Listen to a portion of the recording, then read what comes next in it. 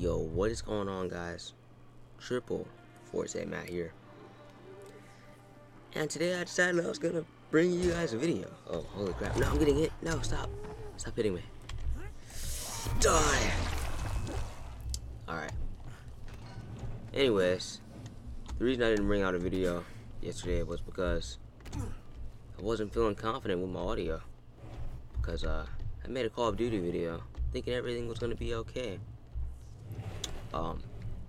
Because I could use like noise removal and stuff for like buzzing, but the buzzing still occurred, and yeah, it's cool. I'm just gonna get a pop filter, which I'm still waiting on.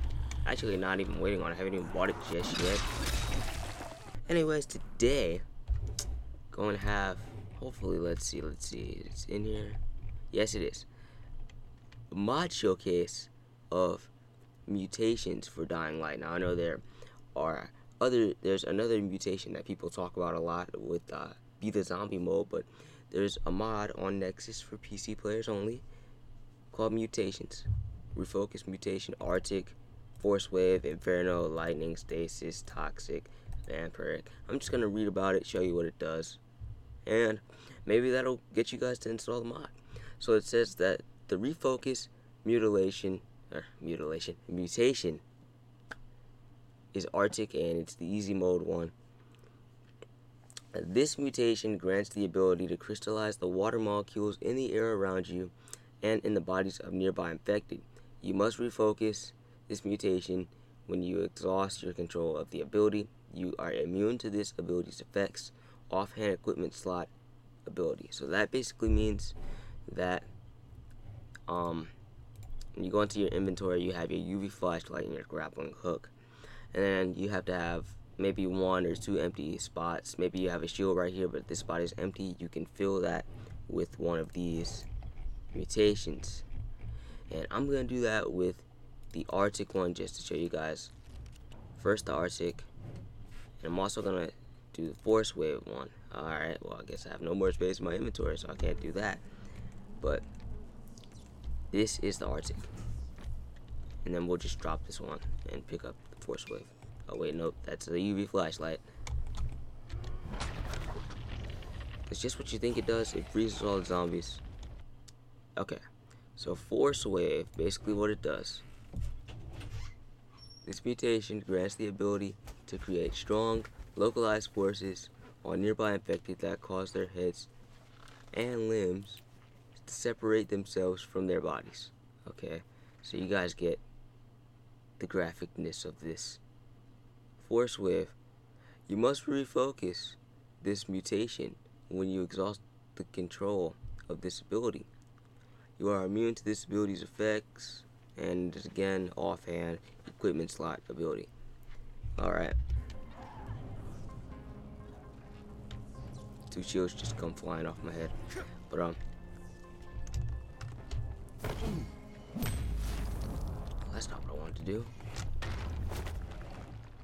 Completely diminishes zombies. No flesh left on their bones.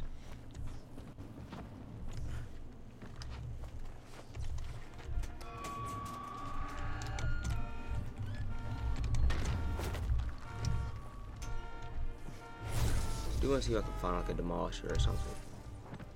Ah, here one goes.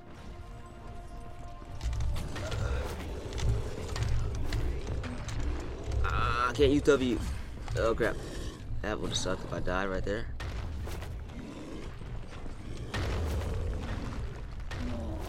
And you can actually use these to throw rocks against other rocks that they throw. As you can see, we are powerful against the demolishers.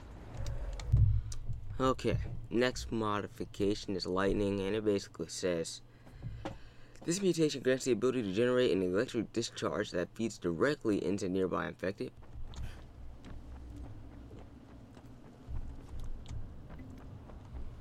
Ray is not.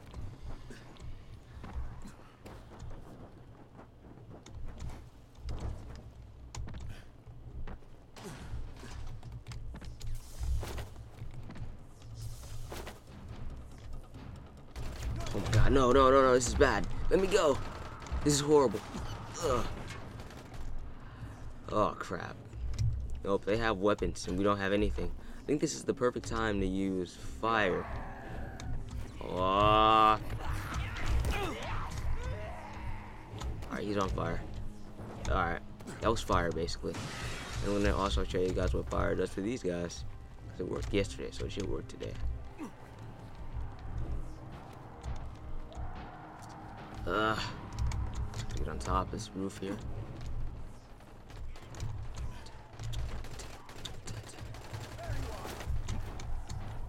I'm nowhere to be found. Fire has a lot of range, which is why I think it's useful. Should be getting down there. Yeah, it's killing off.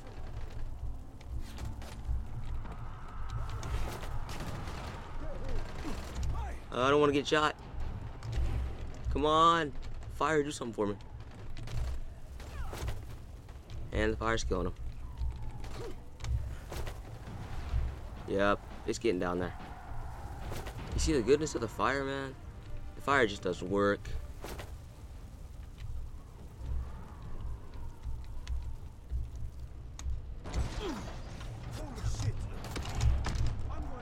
No! I'm gonna skip the fact that I just died.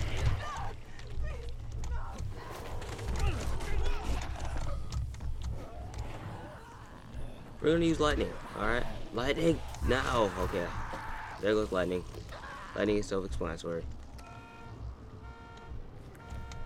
Just destroy zombies with lightning. Fire. Little idiot! That's what you get for killing me. There you go, your limb just split in half. And we can now successfully get this lockpick. Oh wait, another one, another one? Oh. Trying to do something? Are you kidding me right now? Are you freaking kidding me right now? Oh god, I'm gonna die from the fire. And you're dying. You're dying, you're dying. It's okay, man. Alright, so the next one that we're gonna do is stasis. Toxic. And vampiric.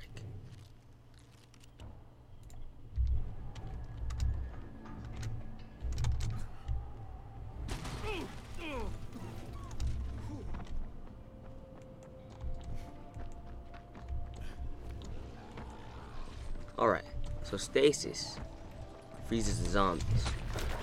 Although it doesn't freeze demolishers. It should freeze those guys right there, the toads. Okay.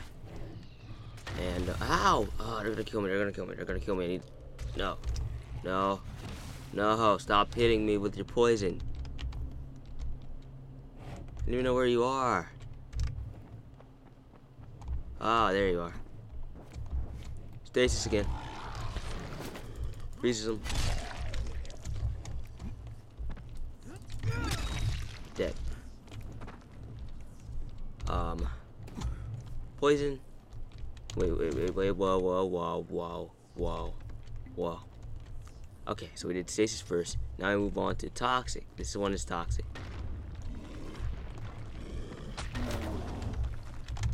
What the heck? It didn't throw anything at me. And there you go. It makes all the air around them toxic. So they cough and they die of poison.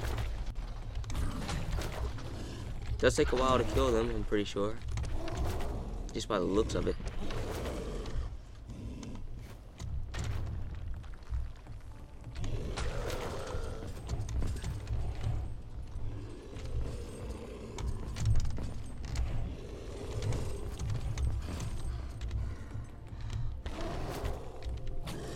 I don't know if you can kill demolishers with poison.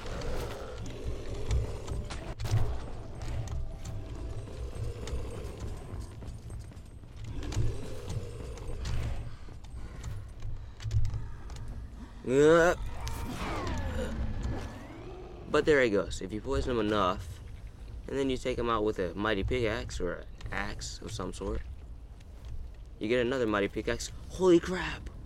I will take all of those axes, man. I love axes in this game.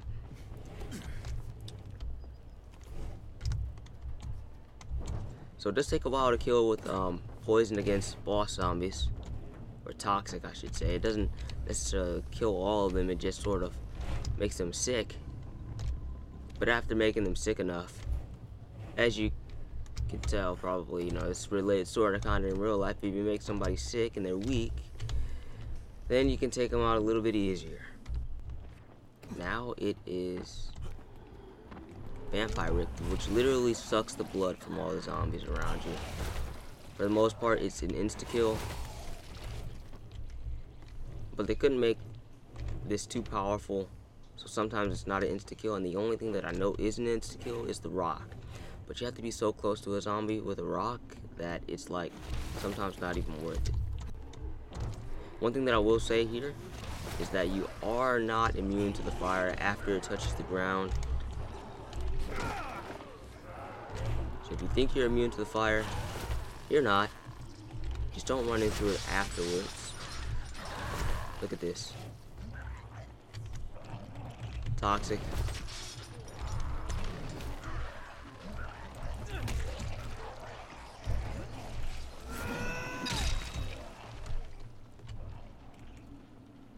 And stasis. All frozen, all dead. And this does level up your power points. Mods don't stop you from leveling up your power points. Probably already knew that, but if you didn't, then you know now.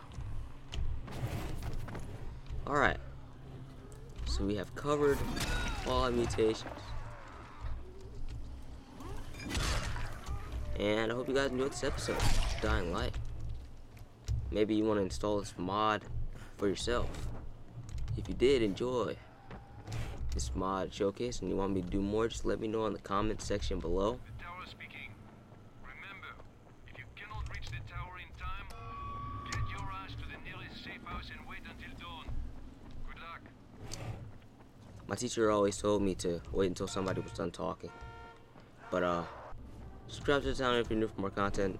Check out some other videos in the Dying Light playlist if you're in the Dying Light still. And you know, if you don't comment down below or something, doesn't really matter to me, but they are appreciated and accepted. All of them, I don't really care.